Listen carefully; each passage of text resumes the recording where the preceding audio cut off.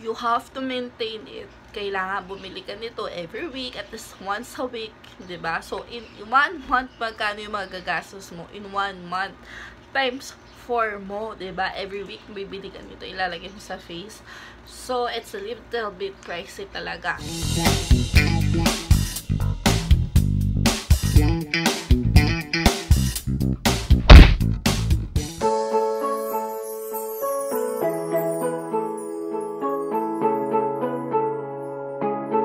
This is Rinda Adventures and welcome back to my channel.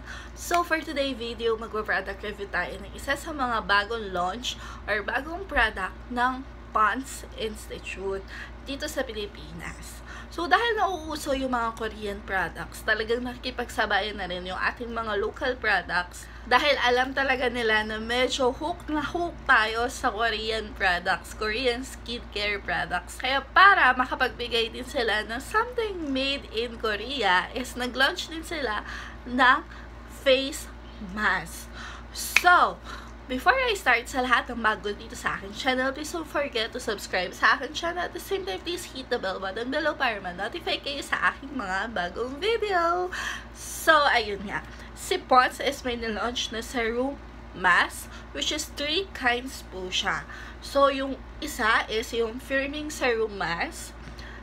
Yung color violet siya, and then yung second is yung kulay pula, wrinkle correcting serum mask, and then yung isa yung color pink, which is ito ang aking gagamitin. Ayan, ito ay skin brightening serum mask. Ayun, o diba? So pinili ko to kasi alam ko na ito yung makaka-address or ito yung makakatulong para ma-achieve ko yung gusto ko talaga mangyari sa aking skin.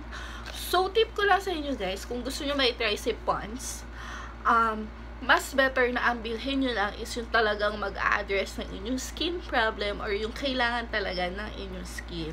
So anyway, nabili ko to sa Watson's. Nung nabili ko to, the first day na hinanap ko siya, wala pa siya sa Watson's. Pero nung binalikan ko siya, after a week, ayan, meron na silang stocks. At ito po ay nagkakahalaga ng 99 pesos. Ayan, 100 pesos, parang 100 pesos na rin siya. 99 pesos po, only for 1 piece. Ayan. So, let's see kung magiging havey ba to sa aking skin. If havey ba siya dun sa price niya. If okay ba. Kasi medyo expensive siya. So, let's see kung ano magiging result niya. So, kung gusto niyo makita ang aking demo, at the same time yung aking product review dito sa Pond's Brightening Serum mask, ayan, please keep on watching. So, before I start, nag-cleanse muna ako ng face. So, yun naman yung talagang dapat ginagawa natin before tayo maglagay ng mask. Is kailangan talaga natin tayo ay maghilamos. Ayan. Pond's Age Miracle. Nakita ko siya dito sa likod. Pond's Age Miracle Skin Brightening Serum Mask. So, yung one sheet yung one sheet is equals to 30 times serum intensity with niacinamide plus vitamin E plus C daffodil. So, yung niacinamide is really well known as brightening ingredients. Yan. So, at the same time, nakalagay dito sa likod nila, ayan, 15 minutes miracle serum mask boost skin glow from within. Wow! Ayan. So, napakaganda na kanyang packaging. Aluminum, etc. na madulas siya. Ayan. It reminds me of Neutrogena. Kung naaalala nyo yung aking vlog about doon. And then, doon sa likod is makikita din natin yung kanyang directions for you. So, babasahin ko siya ng mabilis. Number 1, remove the mask from the sachet and gently unfold. Place the mask evenly over your truly cleansed skin. Number 2, leave for 15 minutes and gently peel off the mask. 3, massage to absorb the excess product into your skin. No need to rinse. Use once or twice a week for naturally healthy looking skin. Ayan. So, ayun pala, napansin ko siya. Ayan, di kasi nagbabasa. Ayan, this is made in Korea. O, kita mo naman kung makipagkompetensya si Pond's. Talagang made in Korea ang kanilang mask. At talaga medyo nilakihan niya dito, ha? Para kitang-kita, no? Para talagang Nako, this is one of the great marketing strategy, no? So, I-open na natin siya. So, let's see kung ano nasa loob. Sana may gunting ako, diba? Ayun, may tumalsik. Hindi ko siya masyadong maamoy. Ayan. Ang bango. May bulaklak. May bulaklak siya. I'm not sure kung anong bulaklak. Basta may bulaklak siya. Ayan. And then, ayan.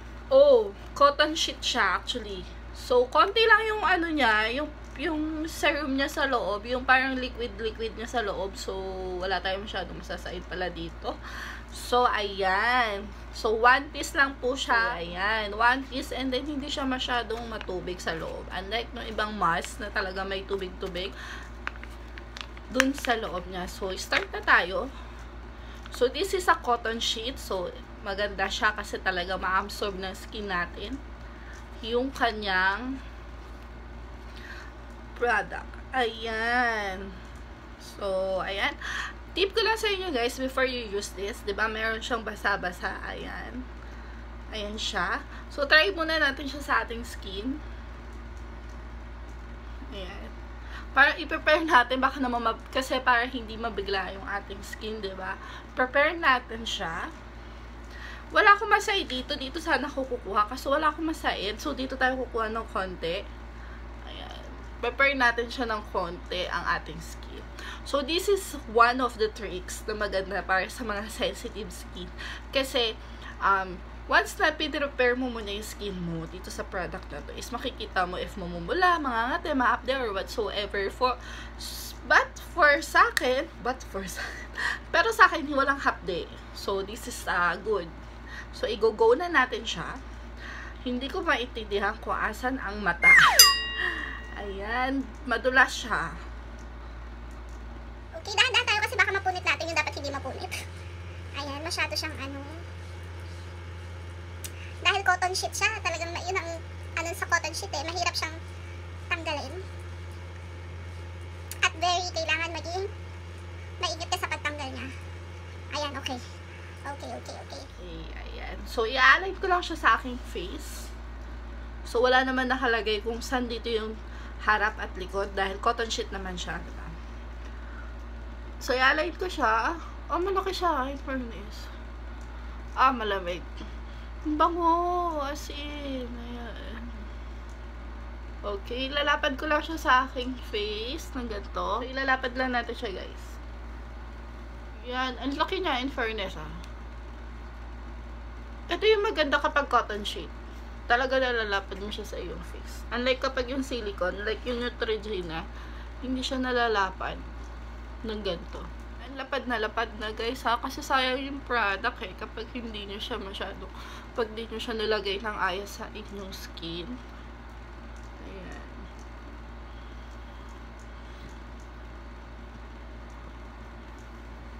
So, yun ang tirang product dito sa aking kamay. Yan, ilalagay ko siya sa leeg. Ayan. Oh, ang bango niya. May bulaklak talaga siya actually. Ayan. So, as per dun sa instruction is, stay natin siya sa aking skin ng 15 minutes. Okay? Babalik ako guys. So, 15 minutes is over. So, wag tayo mag-exceed sa 15 minutes. At the same time, wag naman yung less than 15 minutes. So, after 15 minutes, ayan, medyo basa-basa pa siya. But I have to let you go. Okay? So, tatanggalin natin siya starting from my forehead. Ayan. Okay. Ayan. Oh. And then, yung basa niya, massage lang natin siya. Ganyan. Huwag po natin siya pupunasan or anything. So, stay lang natin siya sa skin hanggang sa matuyo. And then, yung excess na natira dito sa packaging, meron yan. Kahit konti, meron. Ayan. Yun yung ilalagay natin. Asa na? Yun ang ilalagay natin sa... Kasi sayang, diba? 99 pesos. So, dito sa neck. And then, sa idin natin, sayang, diba? Dito sa aking hands. Ayan. So, hindi naman siya malagkit sa skin. Hindi naman siya malagkit. pag nailagay mo na siya sa iyong skin, so okay naman siya. Ayan. So, habang pinapatuyo ko siya, bibigyan ko na kayo ng aking final thoughts, na aking review dito sa Pond's Brightening Serum Mask. Ayan, nahirapan ako. So, first, maganda yung kanyang packaging. And then, yung kanyang laman sa loob, yung cotton sheet, this is really nice para sa mga mask kasi talagang ma-absorb ng skin.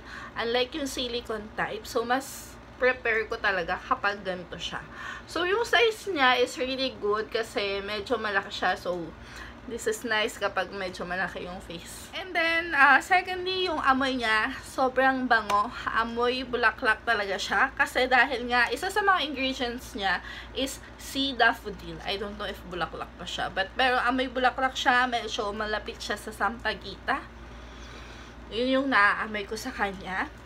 And then, the results, well, I can see a little bit brightening effect, ayan, sa aking skin.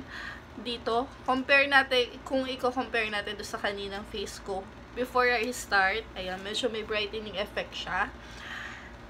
The price, well, it's 99 pesos, really worth it ba? Well, really worth it, pero sana medyo babaan nila yung price, kasi madami nang lumalabas na mga Korean skincare products, yung mga mask nila na sobrang mura lang na nilalabas sa market. So, if gusto nila maging competitive, diba? Medyo lapit-lapit nila kasi hindi lahat kayang mag-avail na 99 pesos dahil sobrang mahal. Parang mahal na yun, diba? For only one time use, diba? So, 99 pesos ilalagay mo lang sa face mo ng only one time use. But, the result is really worth the price naman. Kasi, kung ang one sheet niya is equals 30 times serum intensity, ayan, yun yung maganda doon. But, you have to maintain it. Kailangan bumili ka nito every week, at least once a week, diba? So, in 1 month, magkano yung magagastos mo? In 1 month, times 4 mo, diba? Every week, bibili ka nito, ilalagay mo sa face. So, it's a little bit pricey talaga. So, guys, ang aking final na masasabi, havey ba ang Pond's Skin Brightening Serum Mask? Well, based naman sa aking mga nasabi, is talagang havey na havey. Wow! Yan, havey na havey ang Pond's Skin Brightening Serum Mask. Well, ito try ko din yung ibang product nila. Let's see kung maganda din ba siya. Madami din po ni-launch ngayon ang Pond's. So, abangan nyo yung aking mga next videos kasi unti-untiin ko siyang i-review para sa inyo, mga ka-inday. So, hanggang dito na lang ang aking video, guys. So, kung na-try nyo na ang Pond's Brightening Serum Mask or gusto nyo may try or may gusto kayo is-share na experience, please leave a comment below. At the same time, kung nagustuhan nyo ang aking video, please like, share, and subscribe sa aking channel kung bago kayo sa aking channel, and please hit the bell button below para ma-notify kayo sa aking mga bagong video. See you again on my next video. Bye! Love ya!